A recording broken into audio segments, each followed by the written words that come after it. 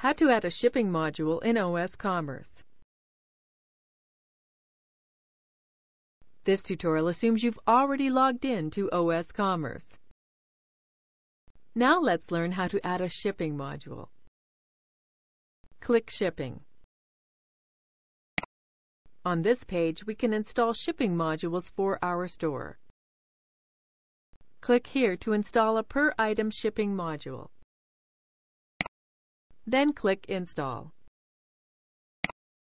That's it! The shipping module has been added, and the details listed here on the right. Click here to add a table rate shipping module. Click Install. That's it! We have added another shipping module, and we can return to this page at any time to add additional modules. Once you add a shipping module, you should set it up by clicking the Edit button here. This is the end of the tutorial. You now know how to add shipping modules in OSCommerce. Thank you for watching this tutorial. Be sure to let us know if you have any questions.